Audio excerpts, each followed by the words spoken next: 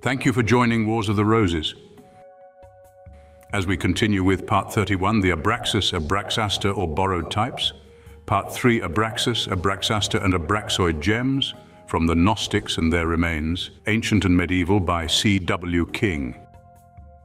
The Abraxas. 1. Abraxaster or borrowed types.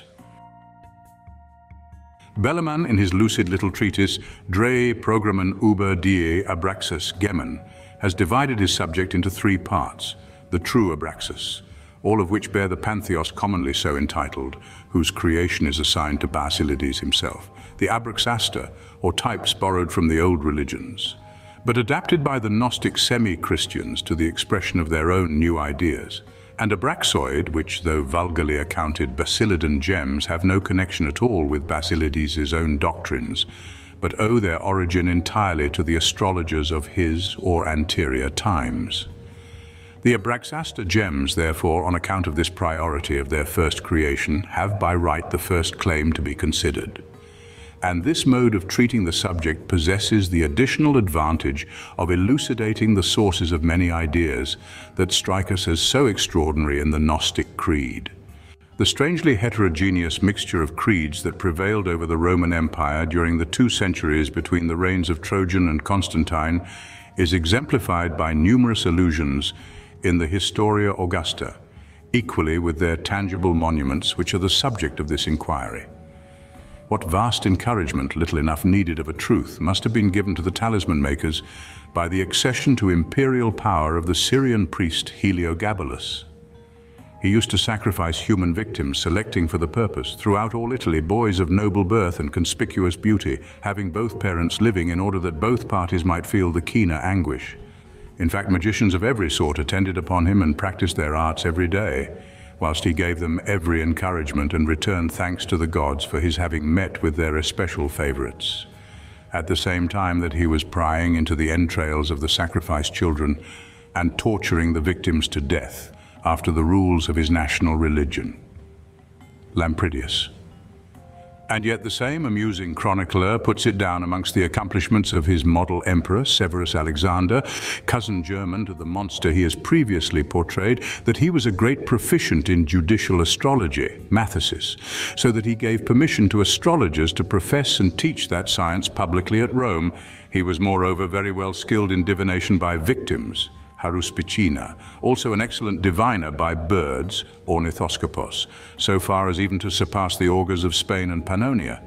This same, every way accomplished gentleman, to use the Elizabethan phrase, set up the statues of Abraham and Christ side by side with Orpheus and Alexander in his private chapel, Sacrarium, whilst his mad predecessor had conceived the grand notion of founding one universal syncretistic religion, for having conveyed to Rome his Emessene god, the Aerolite, he built for him a temple on the Palatine, whither he transferred the Palladium, Vesta's fire, the Ancilia, the Cybele, in short, whatever object of worship was most sacred to the Romans.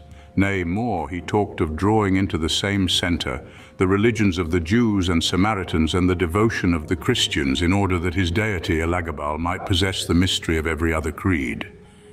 Heliogabalus 3. Of the Abraxaster class, the figures are, for the most part, drawn from the ancient iconography of the Egyptian religion, but they were adopted in a more spiritual sense by the newly arisen sects, holding the doctrines of Christianity strangely amalgamated with the old teachings of the mysteries.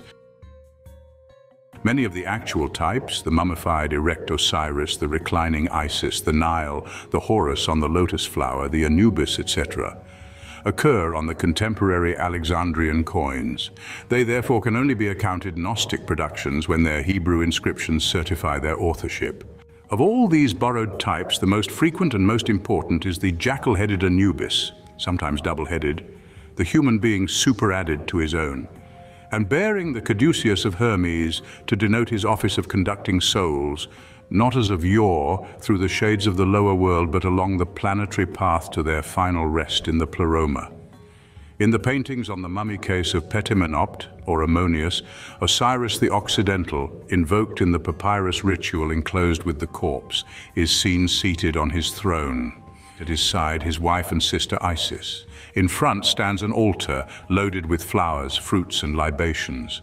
Anubis, recognizable by his jackal's head crowned with the puissant tall cap. Because, like the Hermes of the Greeks, he discharges important functions equally in the supernal and infernal regions, the place of the four Amenti. Presents to his sire the defunct Petemenopt, swathed in his sepulchral bandages and holding up his hands in the attitude of supplication. Thus the Gnostic Gospel, Pistis Sophia, describing the Saviour after receiving his luminous vestment, inscribed with the 5 words of power and with the names of all the domination to be encountered in his ascension, makes him come first to the gate of the firmament, then to the God of the sphere, then to the sphere of fate, and lastly to the 12 great eons, all which powers, when they beheld their own names written upon his vesture, were smitten with fear, and began to sing hymns unto him.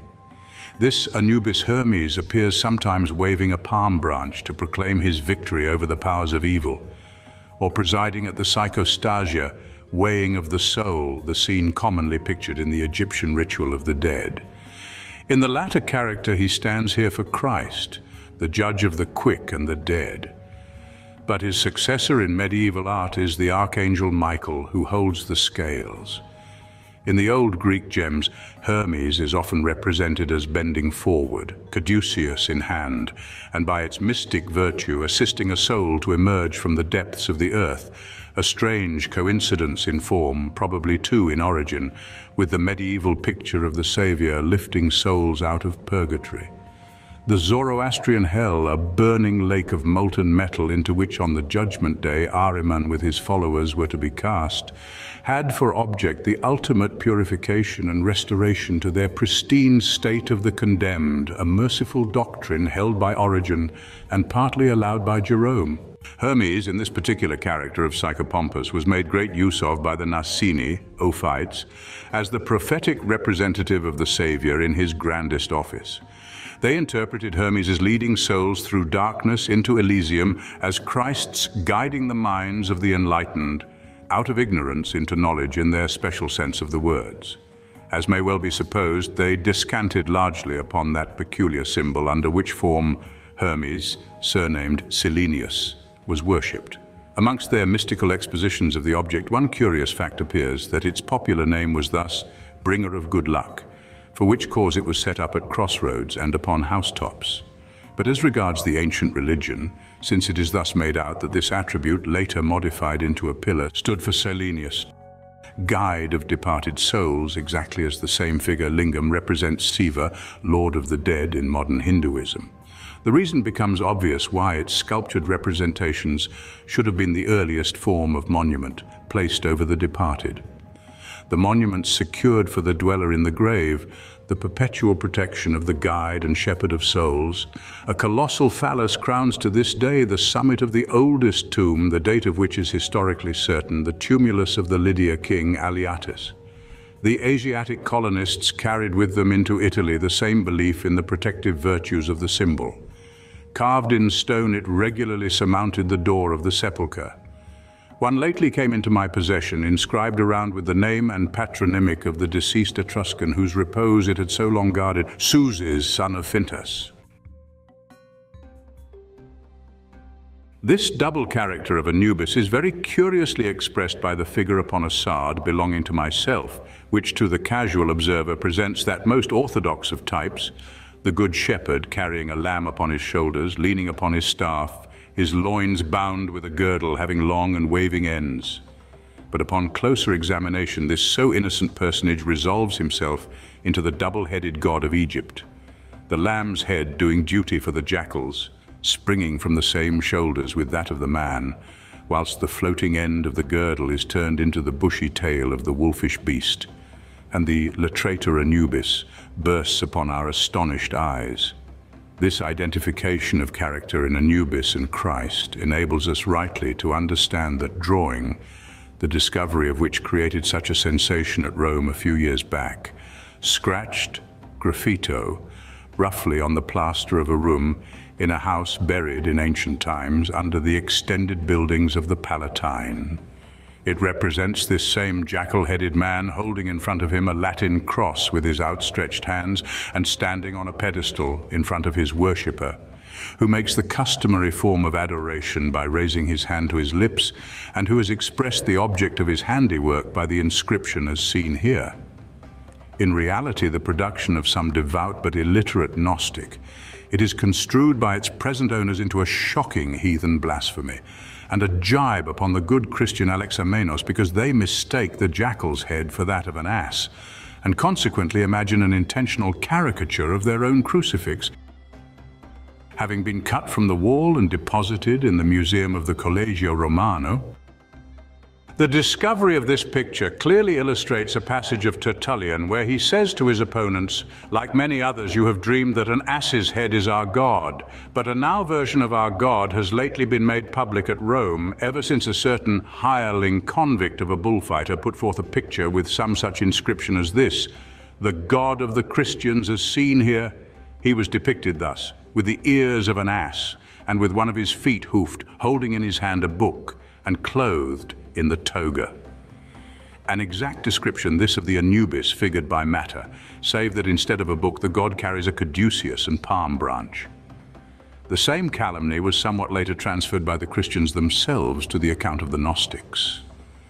Not being acquainted with the Egyptian beast, they mistook, perhaps intentionally, the head of the jackal for that of the ass, which in truth it strongly resembles in the rude drawing of our gems. Thus we find at the close of the 4th century Epiphanius asserting that the Gnostic Sabaoth has, according to some, the face of an ass, according to others that of a hog, on which latter account he hath forbidden the Jews to eat swine's flesh. This second notion was a very ancient one, being alluded to by Petronius in Judaeus licet et portinum numen adoret. Now Sabaoth being held by the Gnostics as the national god of the Jews, it seems probable that this same confusion of one beast with the other was the real source of the opinion so prevalent amongst the ancients and quoted by Tacitus. The sacred object so zealously guarded from profane eyes within the sanctuary at Jerusalem was the figure of the wild ass, by whose guidance they had relieved their thirst and their distress. Moses, having, through the observation of the movements of a troop of these animals, discovered the spring, the waters of which saved his followers from perishing in the desert. This legend was furthermore connected with the belief that the real god of the Jews was Bacchus, for the ass was sacred to the god of wine. For this dedication, Pliny finds a singular reason in the fact that the ass was fond of fennel, a deadly poison to all other quadrupeds, but a plant specially consecrated to Bacchus, 25:1. Again, the spurious gospel, the genealogy of Mary, assigns for the cause of the death of Zacharias, son of Barachias, that once entering the temple he beheld standing within the sanctuary a man with the face of an ass. And when he was rushing out to cry unto the people, "Woe unto you! Whom do ye worship?" he was smitten with dumbness by the apparition. But afterwards, when he had recovered his speech and revealed what he had seen unto the Jews, they slew him for a blasphemer. And this they gave as a reason wherefore the high priest had bells fastened around the hem of his garment, in order that this monstrous deity might by their tinkling be warned of the approach of man, and so have the time to conceal himself. This wild story is preserved by Epiphanius alone, for the original work is entirely lost. It was ascribed to St. Matthew and was taken for their special textbook by the Collyridians, who got their name from their custom of sacrificing cakes to the Virgin Mary, whom they pretended was also born of a virgin. Faustus, Bishop of Riez, cites this same gospel concerning the parentage of Mary. But the apocryphal gospel, the birth of Mary, still extant, is of a totally different character, being a mere monkish invention of the most orthodox stupidity, and which, coupled with the Protevangelion, became the source of all the medieval pictures and sculptures that set forth the history of the Madonna. To the same Egyptian family likewise belongs the boy Harpocrates, or Horus, the vernal sun, having the symbol of fecundity monstrously exaggerated and seated upon the lotus, which expressed the same idea by its abundant seeds, and also perfection, because for its flower, fruit, bulb, all exhibit the form of the circle, as Iamblichus observes. Macrobius too remarks that Horus is the Egyptian equivalent for Apollo, who gave his name to the 24 hours of day and night.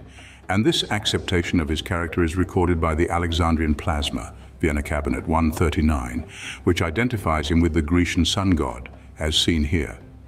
He often appears accompanied by Anubis in the character of his messenger. Again, Horus is seen adored by the kneeling cynocephalous baboon, the animal consecrated to Luna.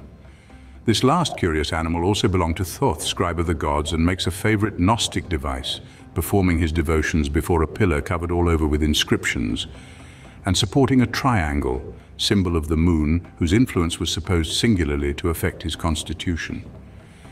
This pillar clearly enough denotes those pillars of Hermes by means of which Iamblichus solved all the questions propounded to him by Porphyrius. To make the illusion more certain, these beings are even designated in the spells by their proper name of Titans. Ficcaroni has given in his Formae number 4 a mold for casting the reverse of a medalet, of the 3B size, bearing the Dioscuri facing each other, holding their spears point downwards in token of amity, in their left hands each a situla. Behind, vertically thus in 2 lines, in the Exergia Titan, space not admitting the remainder of the title, too well known besides to require more than such a reminiscence. Horus is often figured sailing through the heavens in the sacred boat, the Baris steered by 2 hawks, solar emblems with sun and moon overhead, and taking the same titles seen here, etc., as the great Abraxas god himself, and with reason the same idea being couched in the 2 personifications.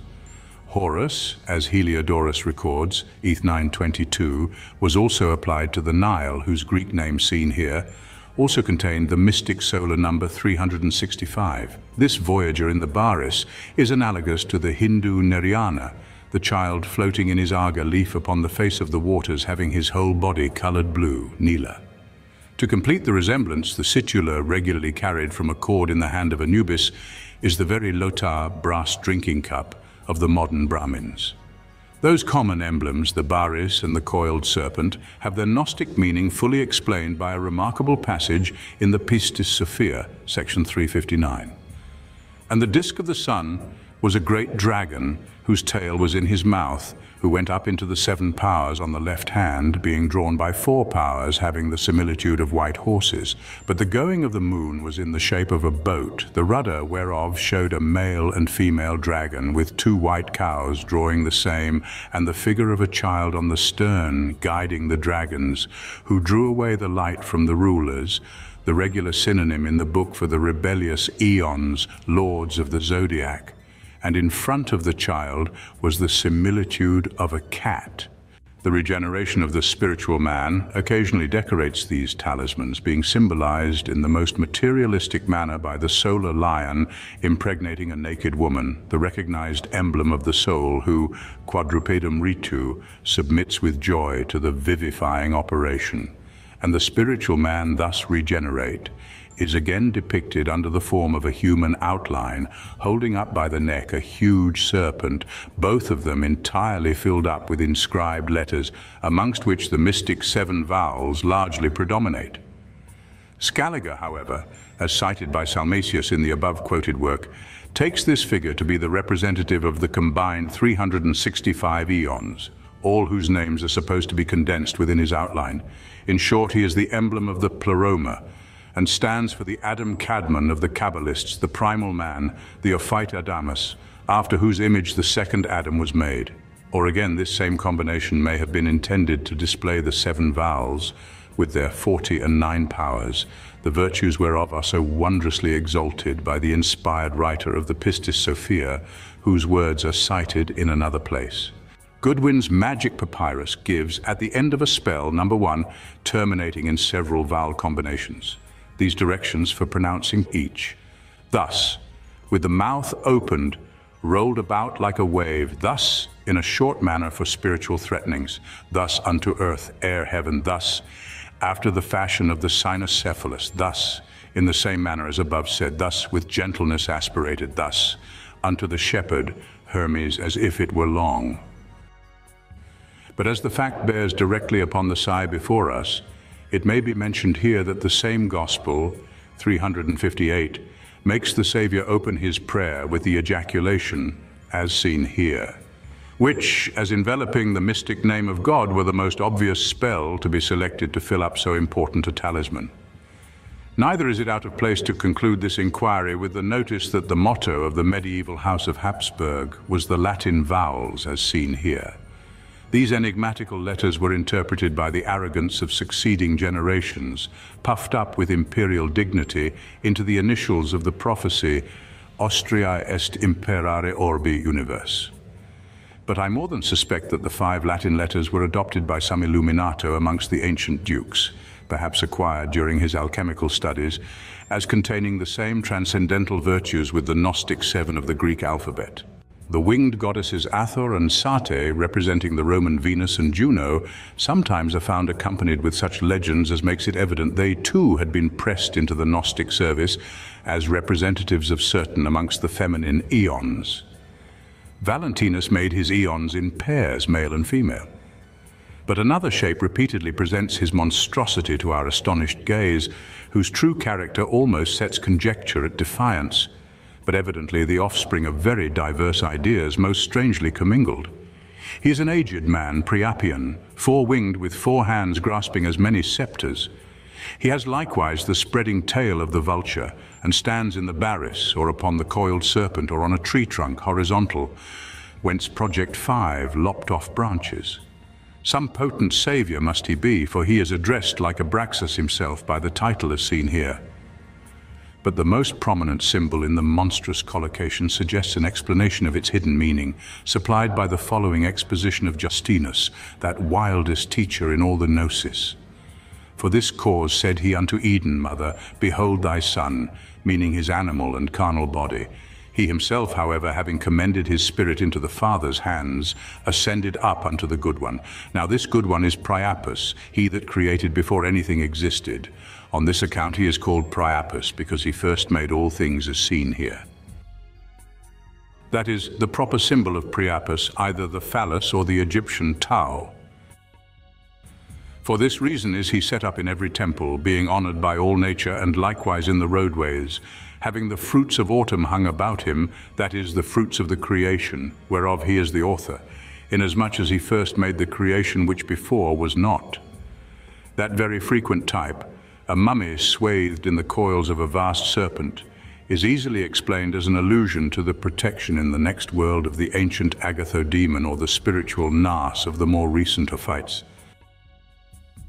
The following is seen here, painted on the mummy cases in that very capacity.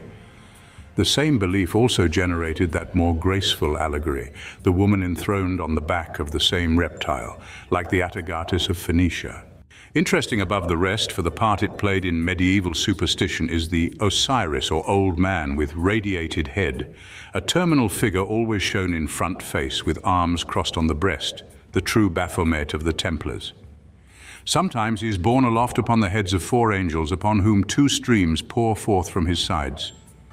This group has been explained as Ormuzd, borne up by the 4 elements, although it may possibly refer to the notion the prophet Enoch mentions, 8:3, I also beheld the 4 winds which bear up the earth, and the firmament of heaven. The idea in truth has rather an Assyrian than Egyptian cast, for in Assyrian works, Hathor, Melita, often appears pouring out from her extended arms the waters of life, and again the Persian female Izid Arduisha is by interpretation the giver of living water. At Tarsus, 1863, was discovered in company with Aure of Severus Alexander and Gordian III, a talisman thus described by Longperrier, amulet formed of lapis lazuli set in a gold frame of rude workmanship, with a ring for suspension. The 2 faces are engraved in intaglio and represent an eon with 4 wings and bird's tail, holding 2 spears, and with a Venus and the inscription, not reversed, as seen here, some letters of which are concealed by the setting. Length 0.0034, weight 5.20 grams, equals 95 grams, Troy. The same legend accompanies a Venus Anadyomene upon a large hematite, Pron, now in the British Museum. Montfaucon Panaclexy has a Venus unveiling inscribed as seen here, the vision of Aurora, and another with as seen here and on the field as seen here for the owner's name. It was under such a form as this that the supreme tetrad brought down truth from heaven to display her beauty to Marcus, as he describes in his Revelation, see page 218. A curious specimen of ancient form, borrowed in a more spiritual sense, is furnished by a pretty sard found in the Punjab, Major Pierce, engraved with two figures of the Roman Providentia facing each other. In the field between them, the heads of Sol and Luna, and below as seen here, the Hebrew for life. The common figure as seen here may be explained by Eusebius's description of the Egyptian hieroglyph for the world as a circle colored sky blue and besprinkled with flames, in the center an extended serpent, the whole being carelessly imitated by the letter as seen here in the diagramma of the Ophites. An armed man, the Mithraic soldier, one of the figures regularly set up in the mystic cave of the solar god, often decorates a talisman holding a spear tipped with the head of a cock, a mark of honor granted by the Persian kings to distinguished valor, as by Artaxerxes to the Carian who slew Cyrus the Younger, or else grasping a serpent in each hand. A sect that sprung up in Egypt, the Fibionites, took the title militant, as seen here. Another figure, the three-headed, three-bodied god who, standing like Priapus, grasped with one hand the symbols of fecundity, with the other, asps and scorpions, must be the visible embodiment of the great as seen here, who figure so prominently in the celestial hierarchy of the Pistis Sophia.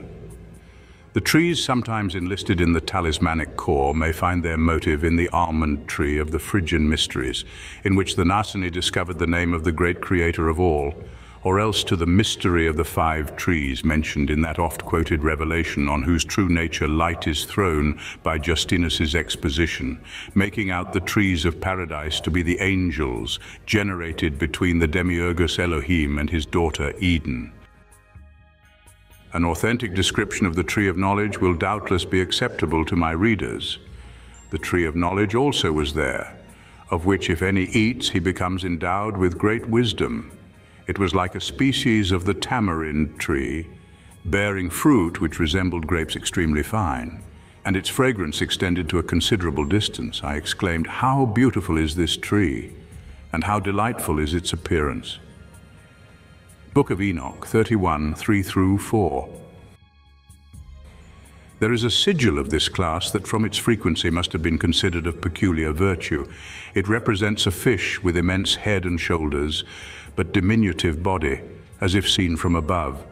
The reverse of the stone thus inscribed thus: "One of the 3 sacred fish of the Nile must figure here," and in this talismanic character passed, with an appropriate mystic interpretation, into the symbolism of the Alexandrine Christians. Thank you for watching, and please don't forget to share, like, subscribe and comment, and if you can please consider donating to Wars of the Roses. Links to PayPal and Patreon are in the description. Thank you so very much.